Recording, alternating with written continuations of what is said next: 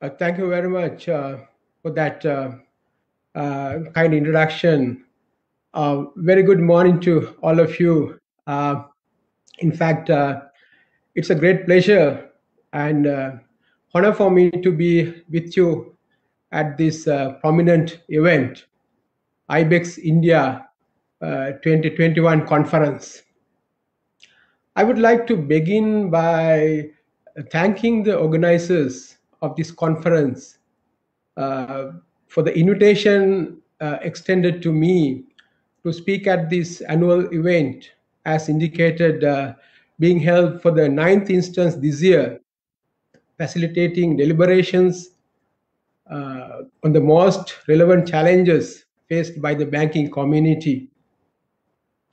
We are gathering today at a time when the world is going through severe hardships on many fronts, starting from the health sector to the economic and financial sectors, and many others due to the COVID-19 pandemic. This could easily be looked at as the worst time in the history for many generations to come. This could the pandemic has already laid claim to the life of more than 2.5 million people around the globe, while putting more millions below the poverty line. So, in this context, this conference is being conducted in this year on extremely timely theme of post-pandemic banking, key drivers of digital transformation.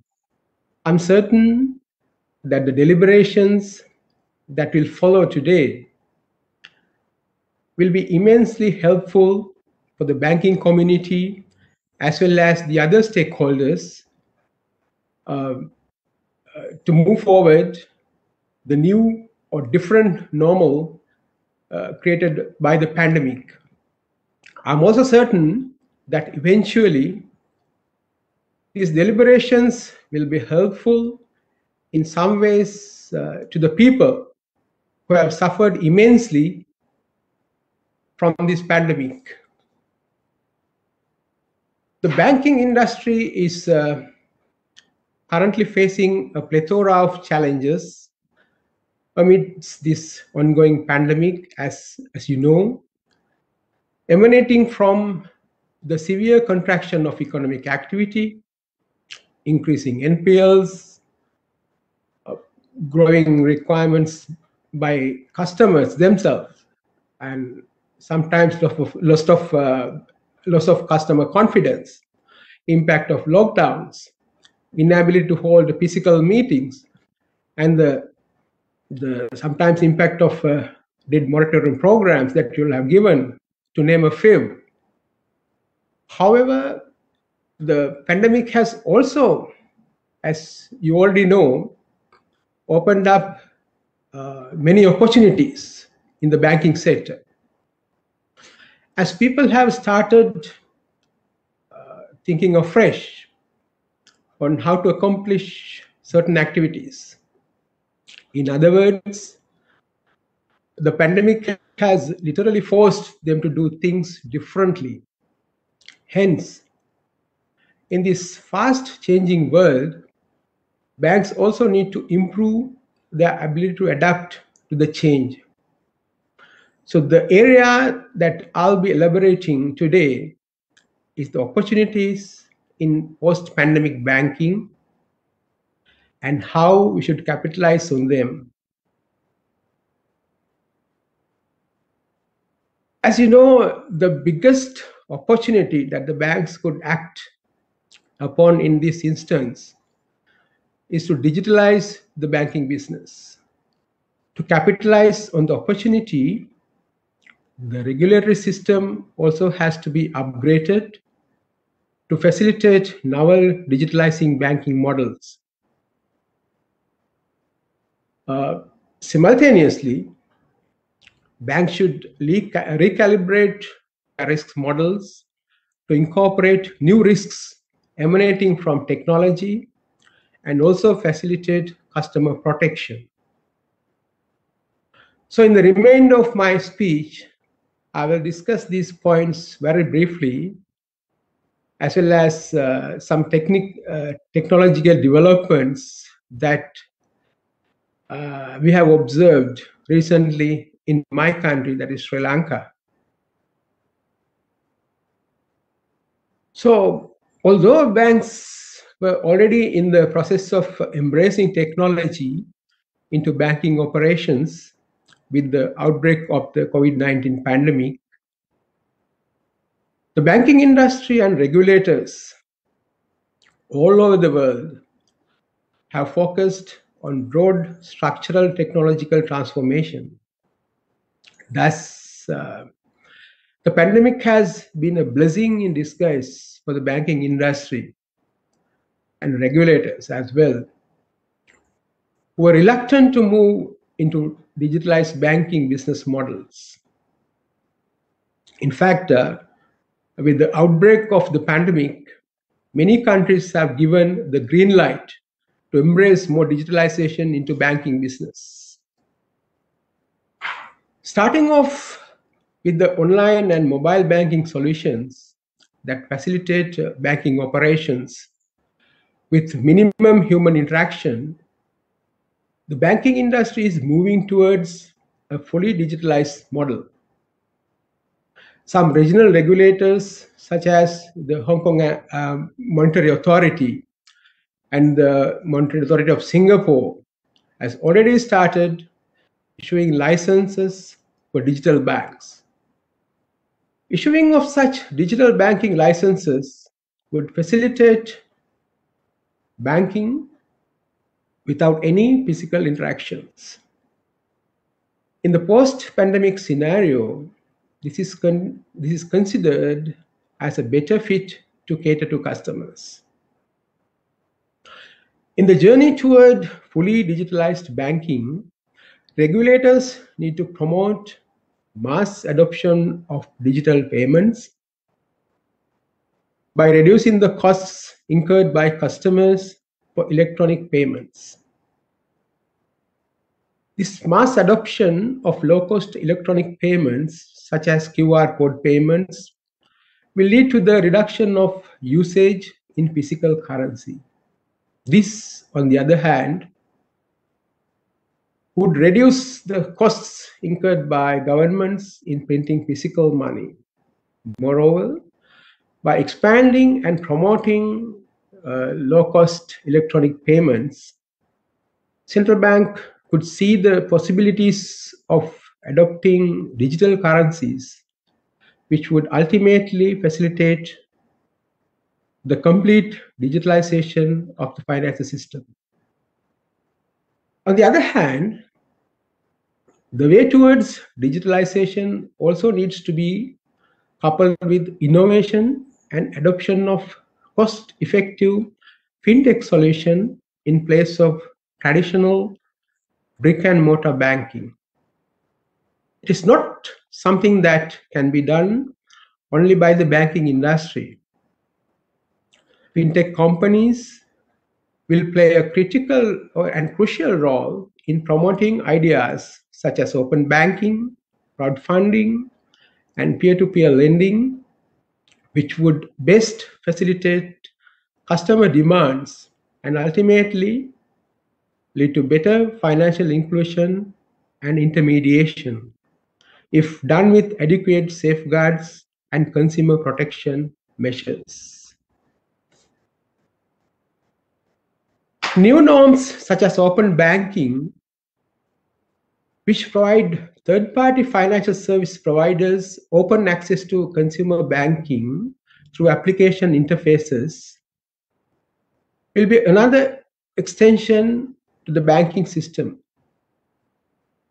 High level of third-party involvement will be used to promote banking sector inclusion and better assessment of the financial position of customers through greater connectivity.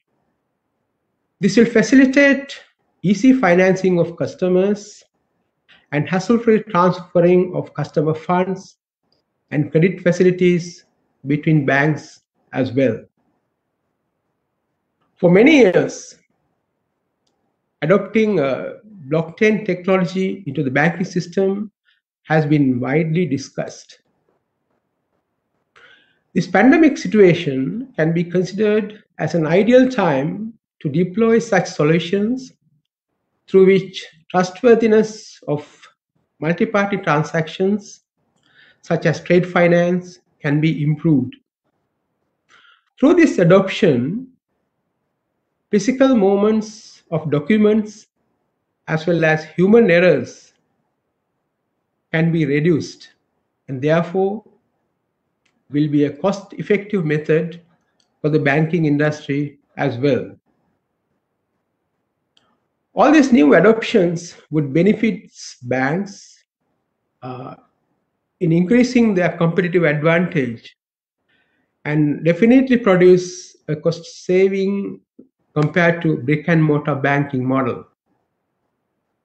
Even though there will be a higher initial investment in deploying new technologies into the banking system, there will be a reduction in the recurring costs incurred for staff and building maintenance and fixed costs involved in establishing physical locations of the bank. At the same time, uh, constantly monitoring the changing customer behavior and innovating new ways to adapt the products and create new ones according to the rising expectations will also be helpful in ensuring success of digital banking businesses. So, given the fact that these post-pandemic opportunities come with a higher level of technological involvement, the ways of capitalizing on them should also be considered. It is essential to revise the regulatory scope in order to reap the benefits of new opportunities. New regulations should be brought in while removing obstacles once. However, regulators need to be mindful not to compromise the objectives of regulations. For example, when introducing a new digital banking model, both Hong Kong and Singapore have been cautious not to undermine the initial objectives of their regulatory framework while facilitating the new business model.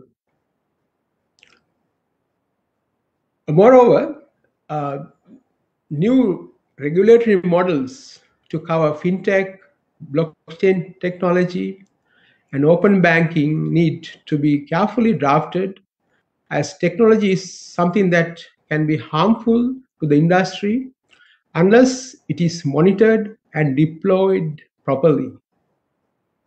Further, innovations in this direction need to be facilitated through methods such as regulatory sandboxes, and actions need to be taken to improve the cyber resilience of the banking system, fintech, and other third party service providers.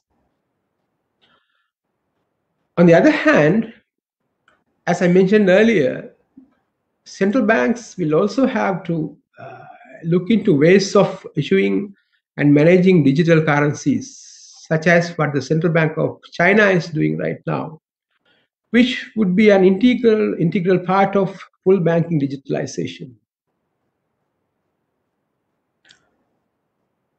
As we all know, new technology brings in new risks. So banks need to recalibrate new risks stemming from new technological transformation to ensure that they are protected from the potential technological threats and to ensure regulatory compliance. So while doing all of this, ensuring customer confidence in the new business models is of paramount importance. Therefore, implementing effective consumer protection regulations and maintaining safety net arrangements such as deposit insurance schemes are also vital. It is also critical that banks enhance their operational resilience to withstand disruptions to operations, such as what were witnessed during the extraordinary circumstances arising from the pandemic. Therefore, it is imperative that banks make use of this pandemic to further strengthen their recovery plans and business continuity plans so that banks can enhance their crisis preparedness and their ability to maintain operational continuity under different pandemic scenarios and require improvements to recovery plans and business continuity plans where appropriate. With that, let us now turn briefly to the Sri Lankan context, as I indicated at the very beginning of my remarks. In fact, the pandemic provided a major opportunity to expand e-banking in the Sri Lankan economy. We are fortunate that we had the necessary infrastructure and regulatory frameworks that enabled a swift response. Communication is also very important to make the general public aware of the importance of using new technology.